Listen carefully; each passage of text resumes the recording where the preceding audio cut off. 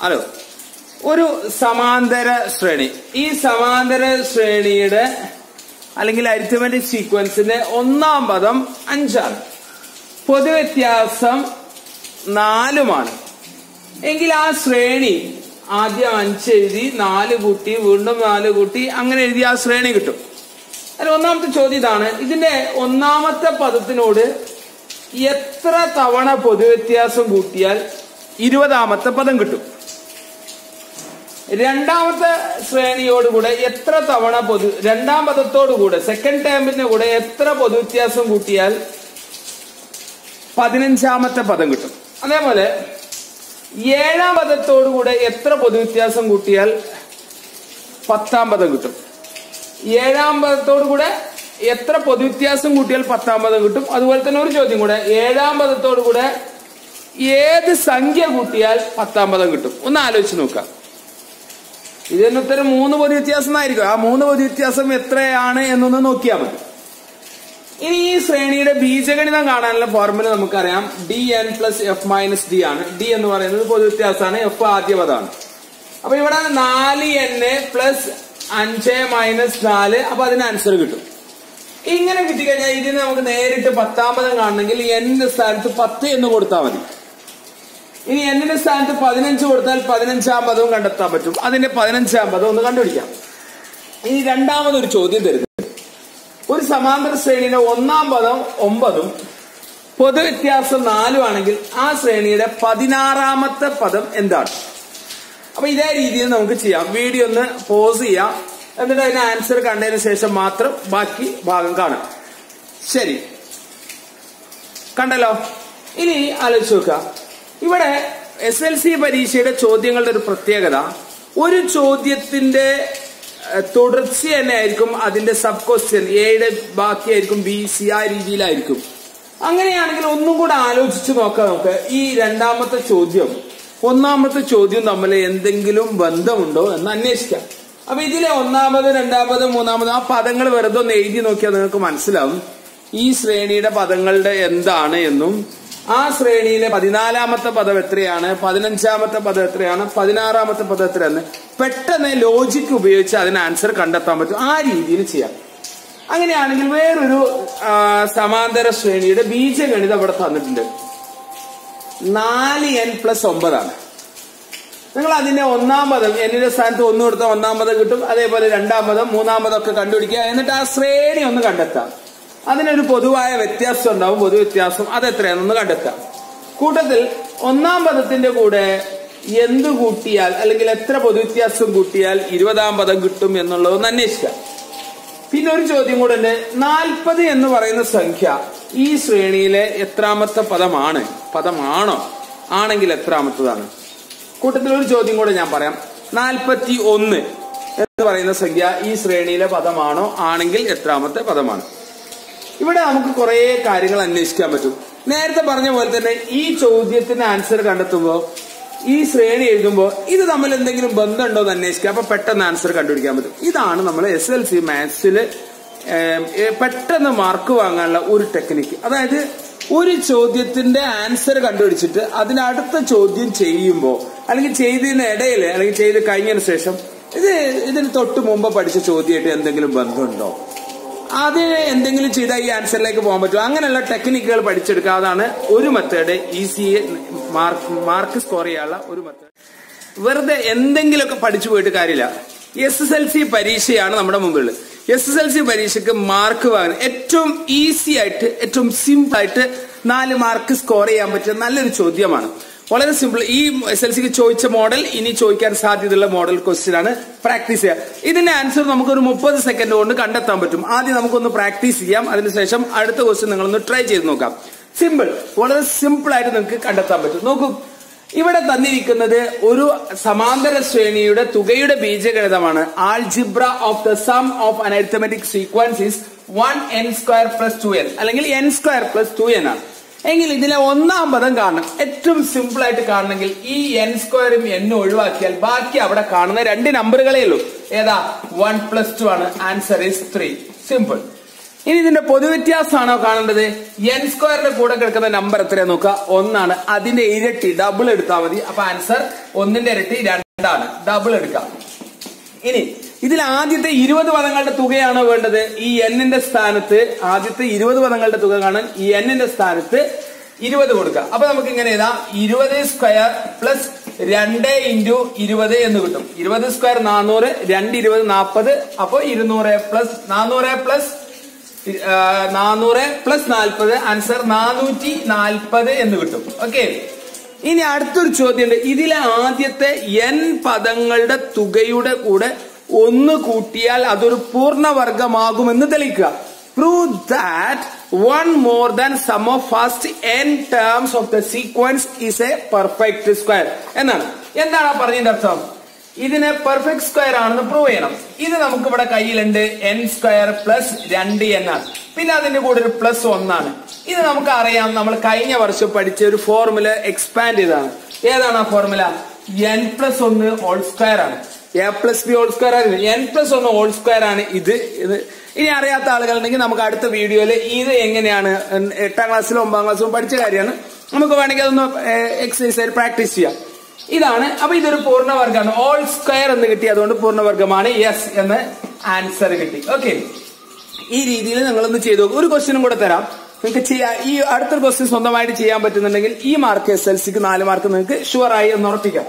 അതായത് ഒരു സമാന്തര ശ്രേണിയിലെ ആദ്യത്തെ n പദങ്ങളുടെ തുക ഒരു n സ്ക്വയർ പ്ലസ് 6n ആണ് എങ്കിൽ ഇതിന്റെ ഒന്നാം പദം എന്ത്? ഇതിന്റെ പൊതുവ്യത്യാസം എന്ത്? What is first term, common difference and some of first 10 terms. ആദ്യത്തെ 10 പദങ്ങളുടെ തുക എന്ത്? പിന്നീട് ചോദിക്കണം, ഇതിലെ ആദ്യത്തെ n പദങ്ങളുടെ തുകയോട് കൂടെ 9 കൂട്ടിയാൽ ഇതൊരു പൂർണ്ണവർഗമാകുമെന്ന് തെളിയിക്കുക. Prove that 9 more than sum of first n terms of the sequence is a perfect square. ഒന്ന് ട്രൈ ചെയ്ത് നോക്കും. നിങ്ങൾക്ക് സ്വന്തമായി SSLC പരീക്ഷയ്ക്ക് മാർക്ക് കിട്ടാൻ ഏത് ചോദ്യങ്ങളിൽ എങ്ങനെ പഠിക്കണം എന്നുള്ള മനസ്സിലാക്കാം. അപ്പോഴാണ് അത് റിസൾട്ട് ഉണ്ടാകുക. ഹലോ, കുറച്ച് ഒരു ശ്രേണി നമ്മൾ ഇവിടെ തന്നിട്ടുണ്ട്. അതായത് 3, 8, 13, 18 എക്സെട്ര എന്ന ശ്രേണി. ഈ ശ്രേണിയുടെ പ്രത്യേകത അത് നമുക്ക് ഇങ്ങനെ പറയാം. ഒറ്റയുടെ സ്ഥാനത്ത് അല്ലെങ്കിൽ 1ന്റെ സ്ഥാനത്ത് 3, അതേപോലെ 8 എന്നിവ വരുന്ന സംഖ്യകളാണ്. 1ന്റെ സ്ഥാനത്ത് 3, 8 എന്ന് 2 സംഖ്യകൾ വരുന്ന ഒറ്റയുടെ സ്ഥാനത്ത് വരുന്ന സംഖ്യകളാണ്. അങ്ങനെ ഈ സംഖ്യകൾ അങ്ങനെ എടുക്കുമ്പോൾ നമുക്കൊരു പ്രത്യേകത കാണാം. ഇതിലെല്ലാം ഒരേ നമ്പർ കൂട്ടിയാണ് പോയിരിക്കുന്നത്. ആ കൂട്ടിപ്പോയ നമ്പർ അതായത് 5 ആണ് എന്ന് കാണാം. ഈ ശ്രേണിയിലെ ഒന്നാമത്തെ പദം 3 ആണ്, രണ്ടാമത്തെ പദം 2 ആണ്, ഇങ്ങനെ 8 ആണ്. അങ്ങനെ പോകും. ഈ ശ്രേണി ഇങ്ങനെ നോക്കുമ്പോൾ, ഈ സീക്വൻസ് നോക്കുമ്പോൾ ഇതില് 1 ഡിജിറ്റ് ആയിട്ട് വരുന്ന നമ്പേഴ്സ് 2 നമ്പറേ ഉള്ളൂ, 2 സംഖ്യകളാണ്. പിന്നീട് 2 അക്ക സംഖ്യകളാണ് തുടങ്ങുന്നത്. അങ്ങനെ 2 അക്ക സംഖ്യകള് ഇതിനെങ്ങനെ നോക്കിക്കഴിഞ്ഞാൽ 13, 18, അവസാനം 98 വരെ ഉണ്ടാവും. അത് കഴിഞ്ഞാൽ പിന്നീട് 3 അക്ക സംഖ്യകളാണ്. 3 അക്ക സംഖ്യകള് 103, 108, അങ്ങനെ 998 വരെ ഉണ്ടാവും. ഇതാ 3 അക്ക സംഖ്യകള്. ഇനി നമ്മൾ കണ്ടെത്തേണ്ടത് ഇതില് ഈ സീക്വൻസിനെ മറ്റു പല രീതിയിലും പറയാം. അതർ മെത്തേഡ്സിൽ നമുക്ക് പറയാം. എങ്ങനെ പറയാം?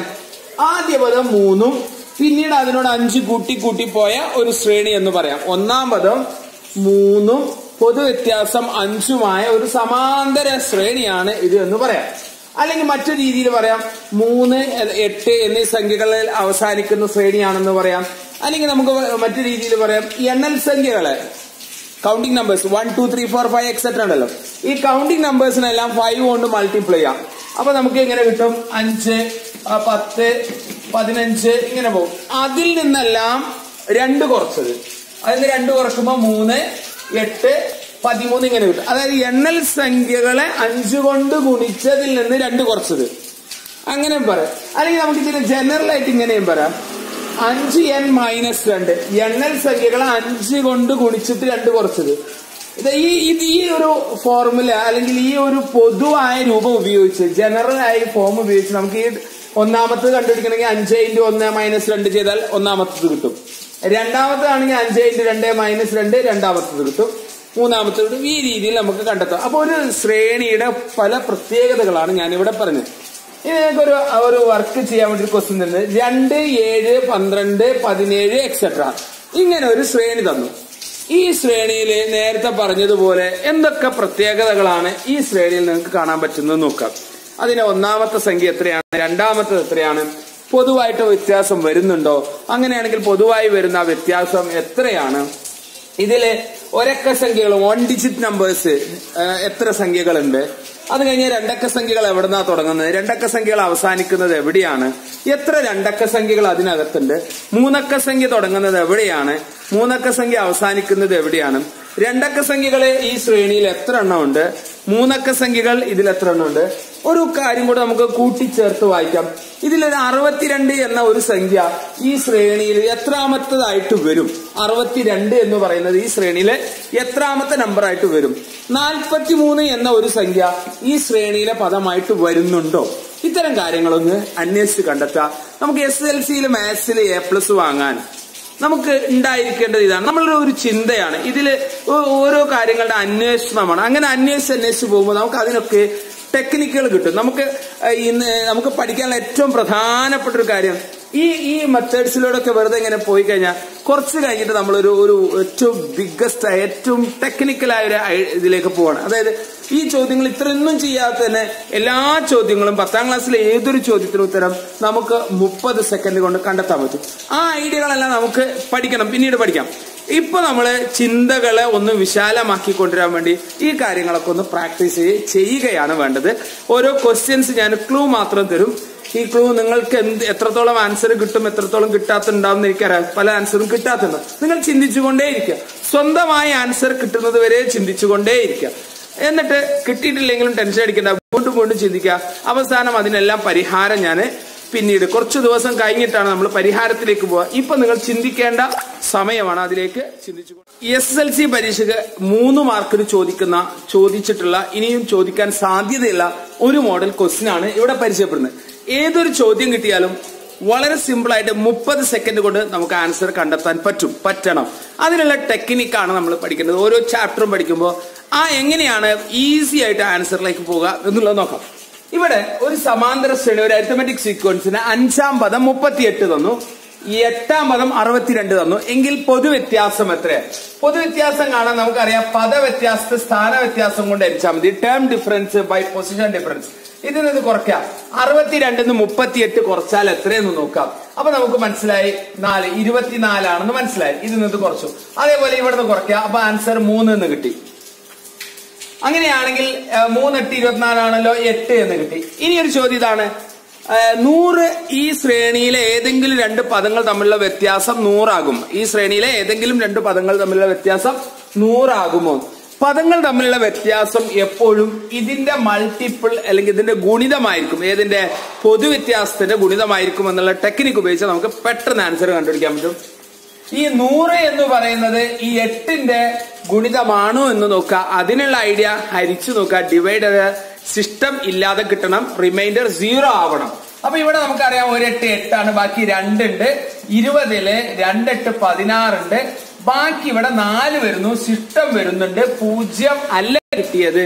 അപ്പൊ അതുകൊണ്ടൊരു കാര്യം മനസ്സിലായി, ഈ ശ്രേണിയിലെ 2 പദങ്ങൾ തമ്മിലുള്ള വ്യത്യാസം ഒരിക്കലും 100 ആവില്ല എന്ന് മനസ്സിലായി. ഇനി ചോദ്യത്തിൽ ചെറിയൊരു മാറ്റം വന്നു എന്ന് വിചാരിക്കാം.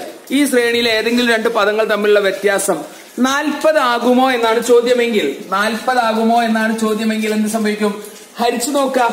അപ്പൊ നമുക്ക് മനസ്സിലായി 5 8 40 ആണ്, സിസ്റ്റം 0 ആണ്. അതുകൊണ്ട് യെസ് എന്നാണ് ഉത്തരം. അതെ, ഇതിലെ 2 പദങ്ങൾ തമ്മിലുള്ള വ്യത്യാസം 40 ആകും.